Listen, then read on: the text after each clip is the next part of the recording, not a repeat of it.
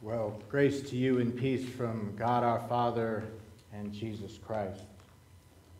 I was at Goodwill yesterday with the kids, all three of them. I'm a hero, I know. And I was looking for a full-size adult Batman costume because I was going to come in here rocking the Batman costume. Unfortunately, they don't make Batman costumes in hero size.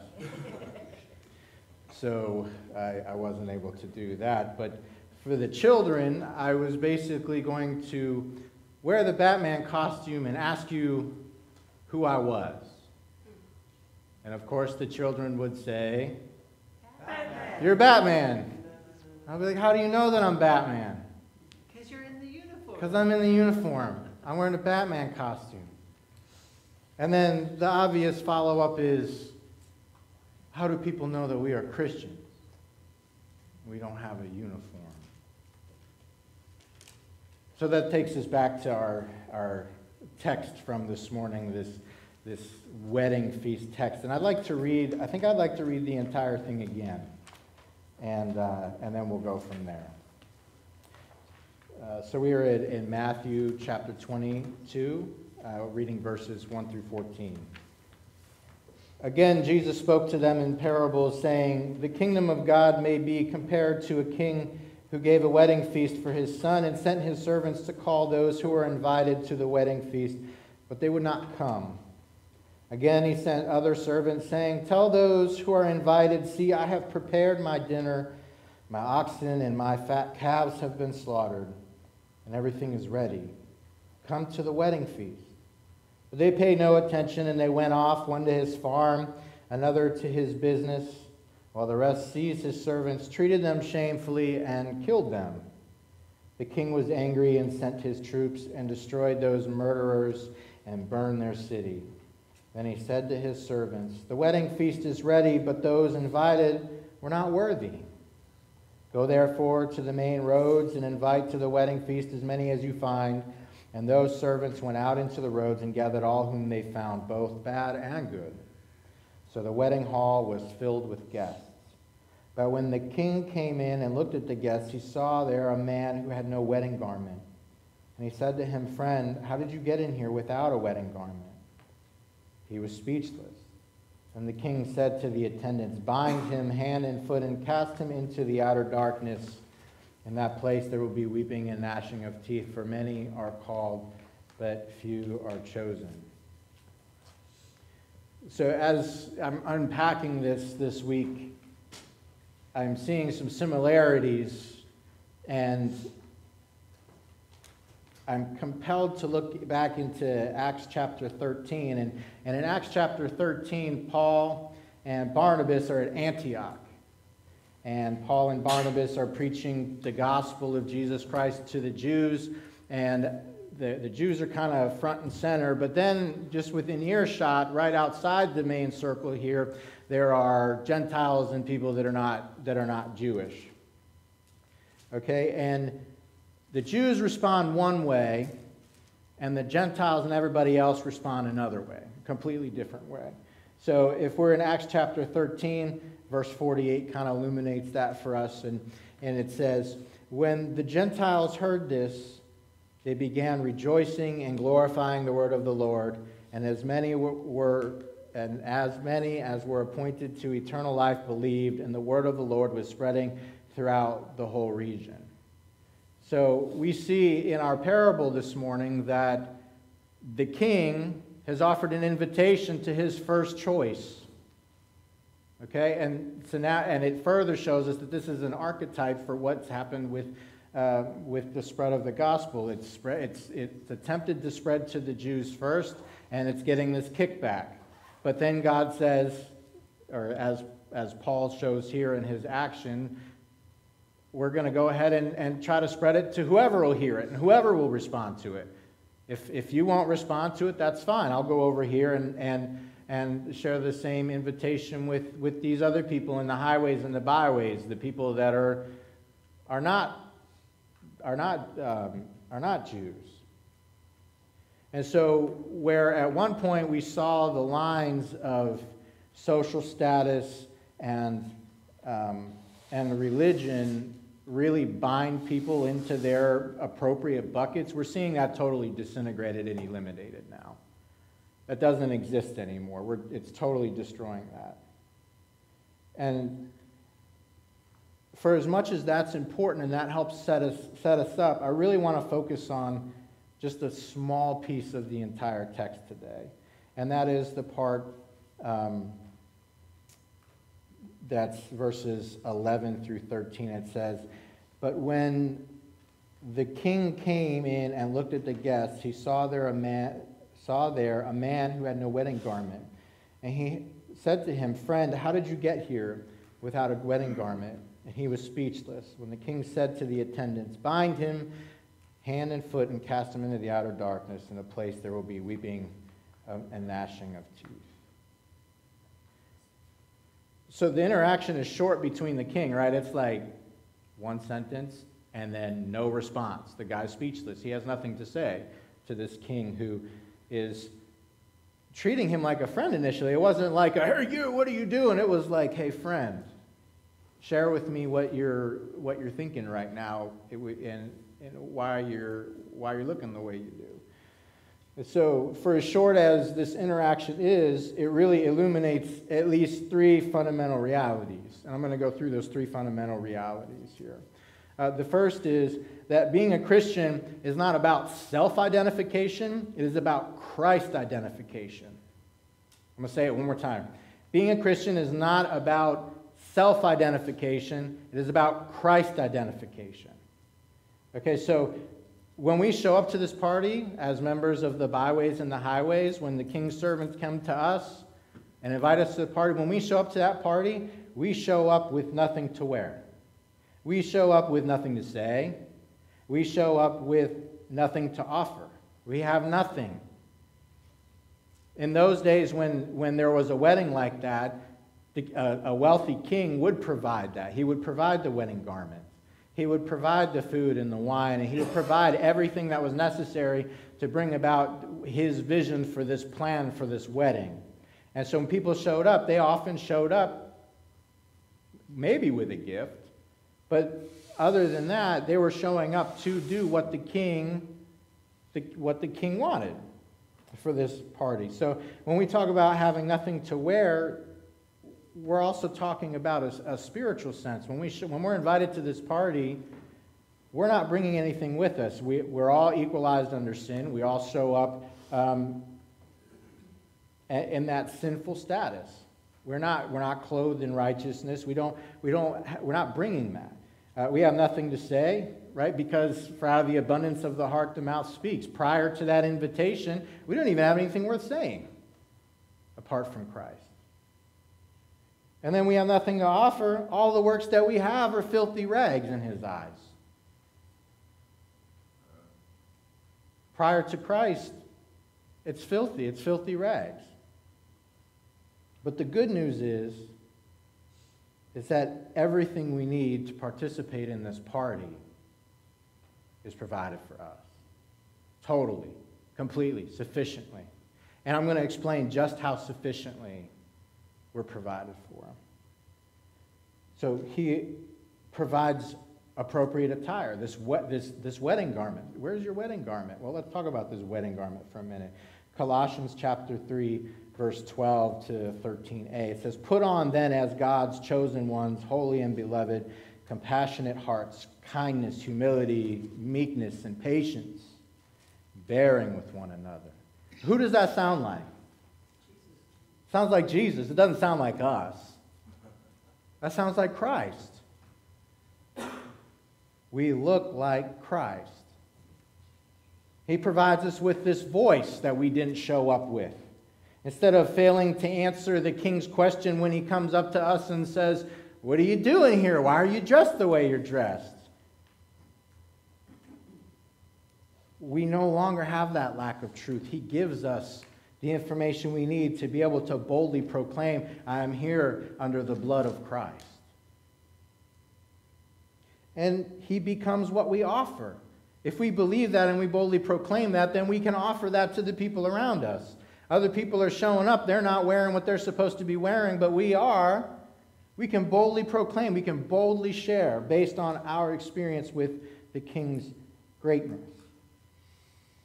So if we trust in his provision, we wear the robe, we show up with empty hands, and let him provide for us the things that he desires in us, then we gain access to all of the joy and all of the peace that his presence has to offer.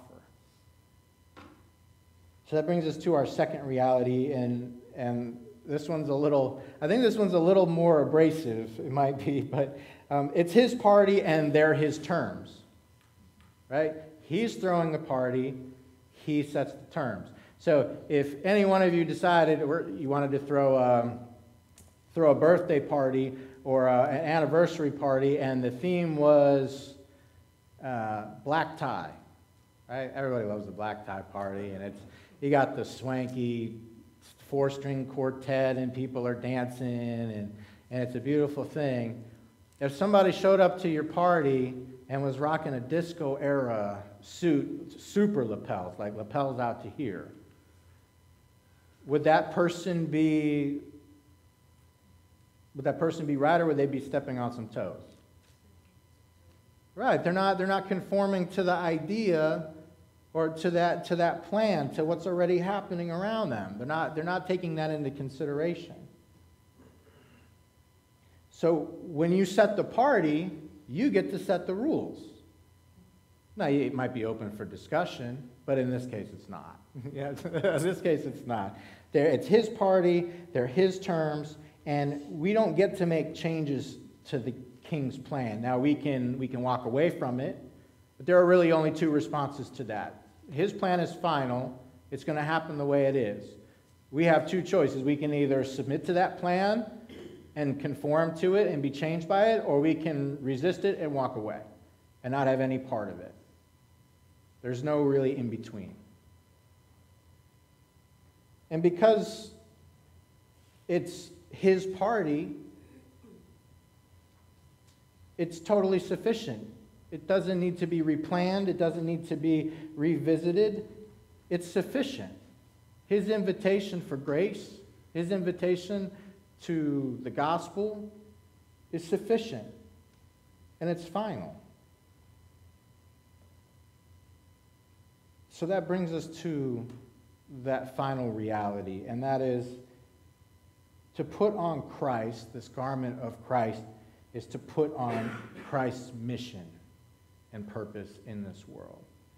Those people were invited not just to look like they were at a wedding. Okay, it would be ludicrous for him to invite a whole bunch of people, do no preparation, and say, here, wear all these wedding garments and sit down over here on the side of the road. The reason they were wearing the wedding garments was because they were at a wedding and were expected to participate in that. It's not, here you go, here's everything you need to be in a wedding, go on your way. No, it's you have these things so that you may. So if we put this stuff on, if we try to participate by getting all of the benefits of the gospel, but we want none of the responsibilities, that's not, we're working outside of the design. So to be clothed in Christ is to be identified with him. We look like Christ. Remember those traits from Colossians, to put them on, put on God, or as God's chosen one, holy and beloved, compassionate hearts, kindness. You all said he looked just like Christ, so to put on this garment is to put on Christ, to look like Christ. If we look like Christ and are identified with Christ, then we love who Christ loves. We weep over the lost like Christ does. And we seek to conform to the will of the Father like Christ does. We don't just sit down in our wedding garment and stare into space and wait for something to happen.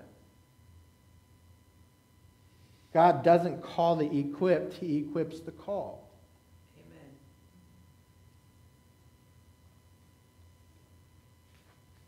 So let's look at the hardest part of this whole text. And this took I think the longest to research. And even Anne, as she's looking over it, she's like, Richard. I'm like, but it's Bible, so we're just going to share it anyway. It's verse 14. It says, for many are called, but few are chosen. Many are called, but few are chosen. So are we talking about an exclusive club here? Are we talking about a platinum card membership versus the gold card membership? No, we're not. We're not talking about an exclusive club that has or an exclusive club that has only extended an invitation to a select few whose credit meets the requirements, or something like that. This invitation is extended to everybody. Many are called. It's available for everybody. This invitation counts for you and for everybody you know. The invitation is there.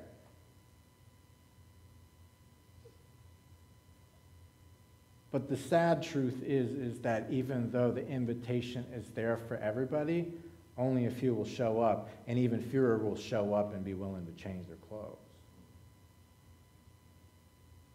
And we see that.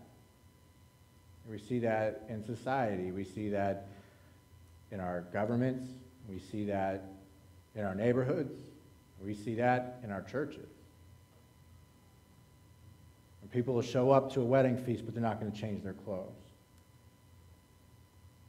That's why our mission as the Church of Christ is so important. For those of you that have put on that wedding garment, you've put on some responsibility. You put on the responsibility to go out and be a member of this wedding party, and to not only seek to help other people put that garment on, but to allow them to see the joy that you have. It's a wedding, it's a party, it's one, it's done. It can't be changed. But if you're wearing that, there's a responsibility to let other people know, to give a defense for the joy that you have inside of you. So the other kind of approach that was interesting that I thought was, some of us get called in and we get changed, but then some of us get sent right back out. Someone's got to be those servants. The servants that the king sends, that's us too.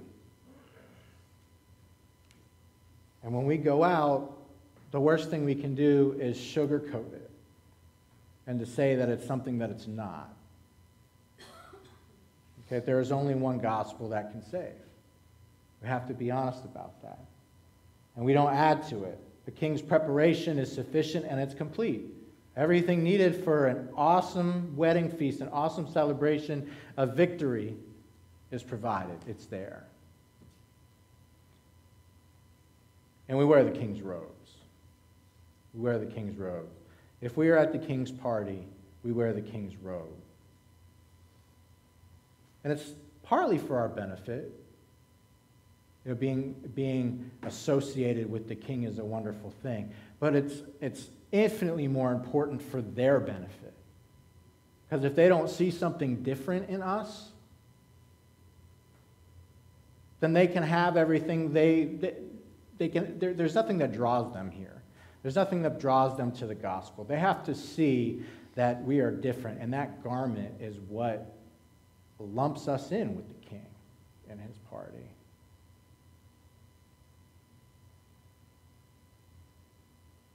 So to wrap up, we need to remember that being a Christian is not about self-identification. Okay, it's important to say, it's important to profess Christ. It is. That's a biblical truth. Profess Christ with your mouth. But it's much more important to be identified with Christ's mouth.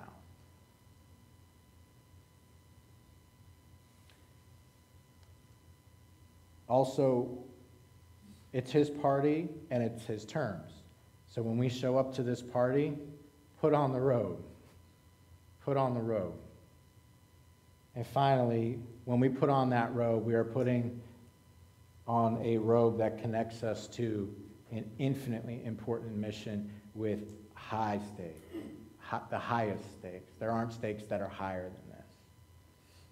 We put on the robe in part for our benefit, but we put on the robe also for their benefit. So wear your robe, wear it proudly, keep it clean. Let's pray. Gracious God, we thank you for your sovereignty and that in spite of our lack of understanding or in spite of our unwillingness to grow sometimes, that you provide everything we need and that you move us through the trials that we've been handed, God. We thank you for your victory. We thank you for the cross and the gospel, God, that there's a party to attend. We thank you for the assurance of salvation through your Son, Jesus Christ, God. Embolden us, empower us to be your servants so that we would have the courage to go out into the highways and the byways and to model your wedding wear with pride and with joy and with the fruits of the Spirit, God, so that they would look at us and they would glorify you. These things we pray in Jesus' mighty name.